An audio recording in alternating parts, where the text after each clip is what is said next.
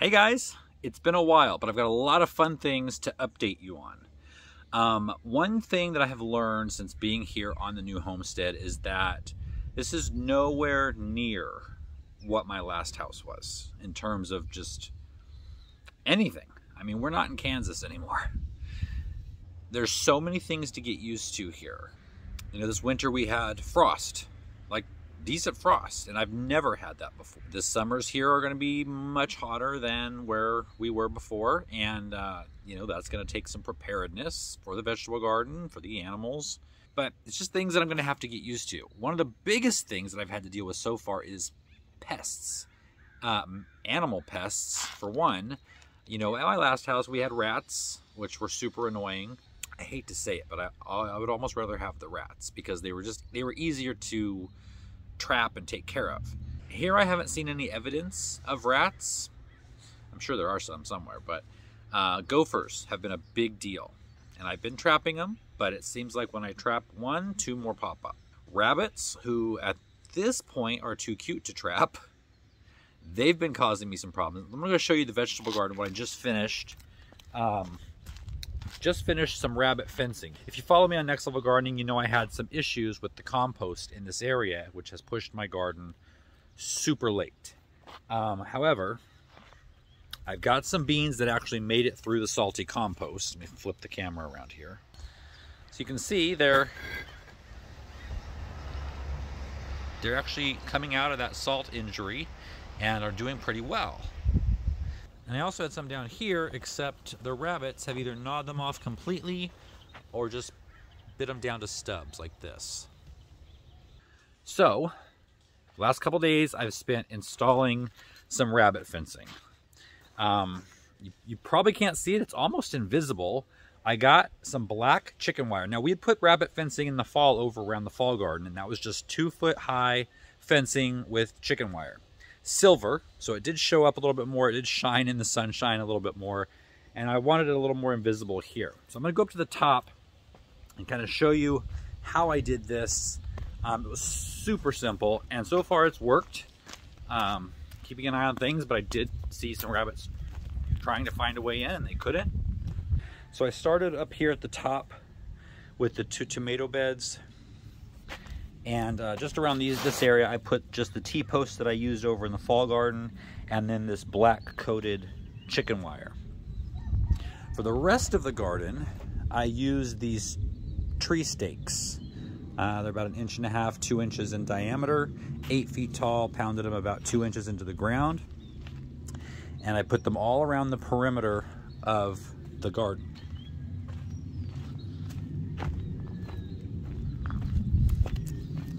Now on this side, I've got the wire all the way down, covering every single piece. On the other side, I didn't need to do that where it comes in. So it starts here with the wire, goes along, and then it ends because the rabbits aren't going to be able to jump up, at least our rabbits. I know when I put up the last fence for rabbits and it was 2 feet tall, a lot of people said they're going to be able to jump that. I don't know what part of the country you live in, what kind of big rabbits you've got, but we have little cottontail rabbits. They apparently don't jump too high because they never did get into that garden over there. So I'm hoping that's the same here, and these walls are 2.5 feet tall. So I didn't need it right there because the wall, and then I started it again and then took it all the way around. So that's really the only area that's not covered. I also left these poles tall because just in case I have a need for higher fencing, I'm not going to cut them off just yet until I know for sure that this height will keep the rabbits out. I'm not going to make you wait any longer to see the chicken coop. The chickens, as of last week, are in there. All of them but the 3 originals, and I'll tell you why in a minute, and the 2 little baby chicks that we got just a couple of weeks ago. So let me show you what the chicken coop looks like on the outside, and when you see it, you're going to think, well, how are you putting them in there? It's not done. So here's what we've got so far. Now right now, it looks like a you know, a Wild West ghost town with the shiplap here on the sides. I use this shiplap because this was actually salvaged. This is repurposed, as if you couldn't tell, from our old patio cover. When I redid it, I kept this wood. It's still good wood. And this is all going to be covered with plaster or stucco. If you've used both of those before, let me know which one is easier, because I could go either way. I want to choose the easier one. Okay, so where you see this here, this is going to be an English cottage, as you know if you've been following me. Where this is cut out here and you just see the plywood, that's where the chimney is going to go. And that'll go up, you know, quite a bit taller than the roof. The dormer is in place. There's going to be a gable over this window right there. And then this gable here is too low. I need the angle, the pitch of this angle to be higher. So I'm going to redo that. Now, just a disclaimer. Anyone that has any kind of construction experience is going to probably look around here and see plenty of mistakes, plenty of tips or signs that I'm really not a builder, because I'm not. But you have to remember, this is a chicken coop. I built my last chicken coop and gazebo on the fly without any experience. They're both still standing as far as I know. This is not a house where people are going to live. It's a chicken coop and a storage shed and place for the rabbits. So yes, there are things that are probably not how you would build a house, but it's not a house. Okay, you might be able to hear the chickens. We're going to go in here. I've got to give them their food, and I'll show you kind of how things are laid out. So when you come in the front door, there will be a long rabbit hutch along the back wall for our rabbits. This wall on the back is going to be wire, so it will be see-through, and I'm going to put some kind of vine, non-toxic vine, on this fence. So it'll really just be a green background. Again, this whole English cottage is a facade, like a movie set on the outside. Like I said, there's not going to be any real solid back to it. And then the roof, on the back side of the roof, is going to be kind of a tinted plastic corrugation so that we can let some light in here, but not too much. And then the other part of the roof is going to be thatched, hopefully. I have found a thatch company that produces fireproof or resistant thatching. Okay, so the rabbit hutch is over here, and then on this side, we've got the hen house or the coop, the inside part of the coop. So there's a window here of wire that looks in. You can see how much they've grown if you remember little baby chicks just 6 to 8 weeks ago. Coming around this side, we've got a door. Good morning.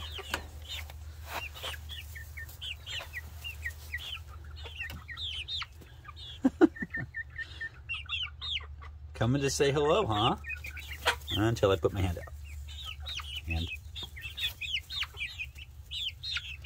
I've got nothing in my hand right now, huh? Hi. Hi, hi, hi. Okay, let me get you some food. Hang on.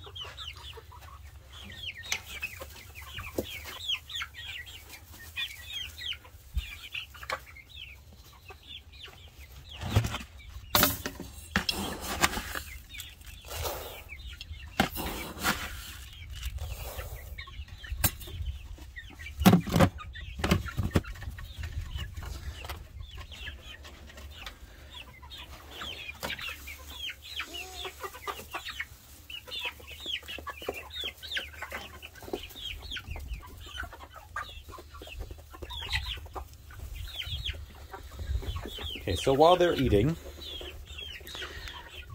this is going to be their roost area. So I've got one roosting pole back here. I'm going to put a couple more kind of around the edge. Got their water there. Over here, we're going to have 4 nest boxes. I've only got 2 open right now. The reason is because I did initially put the 3 larger chickens that we brought from our old house. We call them the Golden Girls. Put them in here with these, and they were getting along fine, and we went to a feed store and they said, you know, you really should separate them between the 2 ages until these ones are big enough to take care of themselves, protect themselves, stand up for themselves.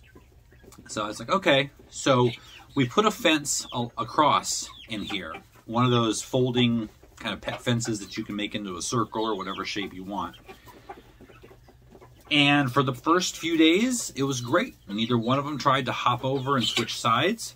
So things were going well. And then one morning I came out and I opened the door and there was a chicken hanging upside down from that fence. I thought she was dead. Apparently the little clasps that hold each panel of that fence together, one of them was gone. And it left this little V area, and she must have somehow gotten up on top of the fence and gotten her toe caught in that, and then fell down and was probably flapping all night to try to get loose. So her toe was pretty mangled. I thought it was actually coming off. And then when I picked her up and got her out of there, I noticed that her leg was just kind of hanging, just dangling. And I thought, you know, it's either out of the socket, it's broken, something is wrong, and this chicken may not make it. So I put her in a box by herself with some food and water, and after 2 days, she was starting to stand up on it. And then a couple days later, I think she was in there three or 4 days, I was able to bring her out and put her back with the flock. When I did that, oh, and I took the fence out. The next day when I came out, the golden girls were picking on one of these pretty bad. She had blood here. That was the first thing I noticed. Then the feathers on her back I noticed were missing, and she had little blood spots all over her back. Obviously, the golden girls weren't going to leave these alone, so they are back in their original cage until these can grow up and get a little bit better of, have more of an ability to protect themselves. This one here is my friend. She's the one that was being picked on. And now she comes to me and sits under my, like between my legs, between my feet when I'm squatted down here. She'll eat out of my hand. So yeah, we have a little bit of a bond. Right? We do. Huh, you want me to pet you today? Yeah. I don't have any food. So while we're in here, maybe we should do a roll call of the types of chickens that I have. Our goal was for lots of different colored eggs, like an Easter basket full of colored eggs. So these 3 brown ones right here are Easter eggers. They can lay anywhere from, you know, pink, blue, or light green eggs. These 2 here are lavender Orpingtons. We had buff Orpingtons at our last house, the big fluffy kind of tannish brown ones. These are the same fluffiness, but this beautiful gray color. This here is called a production blue. What? Oh, okay. Hi. Apparently I have more friends than I thought. Please don't poop on me. Say hello. This one here is production blue. She's got really beautiful light gray feathers tipped in dark gray, and she lays tan eggs. The lavender Orpingtons lay kind of a pinkish tan egg. This one here is a copper Moran. They lay dark brown eggs with speckles. The other copper Moran that is in the food bowl, she's the one that has the hurt toe, but you couldn't tell it. She's right in there with everybody else. And then these here, what are they called? Cream leg bars. I got 2 of those. They have little toupees on. They lay blue eggs. I think that's right. Now in the garage, I'll take you over there. We'll see. We bought 2 more. We went to a chicken expo nearby, and we got 2 olive eggers. So we should pretty much run the gamut in colors once these girls start laying. Before I take you in to show you the olive eggers, I'll show you what I did here with these nest boxes. So these nest boxes, I was going to buy one that was pre-done, but I had lots of scrap wood, and so basically this was free rather than $200. These nest boxes are slanted, if you notice. When they lay their eggs, instead of sitting here and getting messy and you know, by the next chicken or whatever, they actually roll down the slant and into the slot in the back. Now if we come outside here, you can see we've got a door here. And when you take this door down, now right now there's just a bunch of bubble wrap. I'm going to figure out a more permanent solution. The eggs roll into this trough and will collect so that we'll never have dirty eggs. Now the few days that we had the big chickens in here, they actually used the nest boxes and they worked as planned. So I'm really excited about that. Oh, over there on the far wall, you'll see that little gray rectangle. That is an automatic door. The motor's not hooked up yet, but let me take you over here and show you what's going to be happening on this side. That's kind of our next project. You can see down here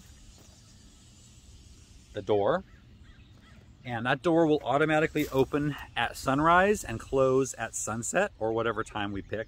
That is going to allow the chickens to free range out here, kind of free range. This is going to be a large outdoor enclosure.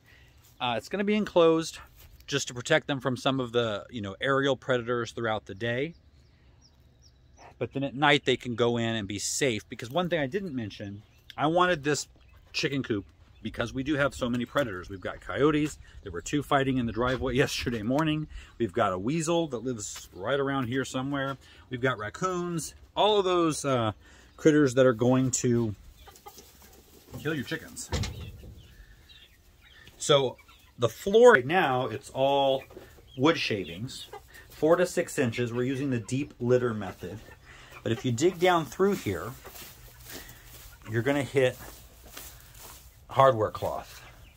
So this entire floor and up the walls is all enclosed with hardware cloth, so nothing can get in. I also left this opening at the bottom to get good airflow through here. So while my last chicken coop looked great on the outside, it left a lot to be desired inside. I couldn't even stand up. I had to kind of do the duck squat walking through trying to clean it. It was very cramped. This one's gonna have lots of light, lots of room, in addition to looking really amazing. I mean, let's be honest. I built this chicken coop for me and as a backdrop to this whole area here, which will be the English garden. It's only a little bit for the chickens. All right, we're in the garage where the other 2 baby chicks are. So these are the olive eggers, and they're about 2.5, 3 weeks old, probably 3 weeks old now. And they're doing well, but they still have some time until they can actually get anywhere near that coop. This whole last several months has all been about priorities, prioritizing projects, and not even whole projects, prioritizing bits and pieces of projects so that I could get everything done when it needs to be done. The main priority was the vegetable garden, getting those retaining walls in. Now I'm still not done with them. I have enough in where I can begin planting. Then I switched over to the chicken coop so I could get enough done there to get the chickens out of the small boxes they were in and into the coop. That's done. Now, while I would love to finish that English cottage right now, I have to prioritize at this point the rest of the vegetable garden. I have a lot more stone to put in, retaining walls and such, because I have a film crew coming here, professional film crew, in July. And so that really needs to look good. So once that's done, then I can flip my priority back to finishing the entire English cottage. So I'm going to take you over and show you what I still have left to do in the vegetable garden in terms of retaining walls. So first of all, these walls, this one's finished. It's as long as it needs to be. The 2 up here need to be longer. But because these were all supposed to be lined up this way, and instead I varied or zigzagged the design, I liked the design better, but it took the stones that were planned for the end of those walls. Now where those walls end, there's going to be another wall going this way on each level to kind of contain each area. So this end will be wider. I'll have one more bed on each of the terraces. And then there'll be a wall lined up with the edge of the house that comes down and steps down with the terraces. And then on the right side of that wall will be a 6-foot wide path that comes down this way, and there will be stairs there to get you down here to this level. But then on the right side of that, there will be another retaining wall holding up all of this. So about 2.5 to 3 feet tall retaining wall that will also step up with the terraces. So talking about priorities again, Bill came over last week with the tractor again, finished off this bottom terrace here. Now this terrace will go to where these fruit trees are. These fruit trees will be moved, and there'll be the retaining wall will go right along there. So this will be filled in, and then it will go all the way back to that here. This is going to be our formal gardens, kind of English formal, French inspired. There's going to be 3 terraces here as well, larger terraces than back here. But I'm not exactly sure what I want to do exactly, kind of the layout of everything. And because we got the chicken coop going, and it should be done, you know, within the next 3 months maybe, I really decided to switch my focus and my priority from this area here to the entire area around the cottage to really give you that traditional English cottage garden. I do plan on starting this probably in November, December. This will be my winter project. But this year, I'm going to take advantage of all this flat space I have, because that is at a premium here. And I'm going to grow all of my pumpkins, and I've got tons of different kinds, colors, shapes, sizes, pumpkins and squash and corn. I'm going to grow all that here in this big flat area so that I don't have to take up space in the other garden, and I can make the use of this space and actually get the soil working out here. I'm not going to build raised beds. I'm just going to put compost down and wire because of the gophers and just let things go crazy there. All right, so I hope you enjoyed that update. I'm sorry it's been so long. I will definitely make sure it's not this long before the next video. In fact, the next video is already planned.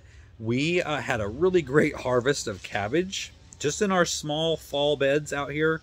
So I'm going to show you that harvest, and then I'm going to show you how to make sauerkraut, one of my favorite fermented foods, out of that harvest. So I hope you join me for that.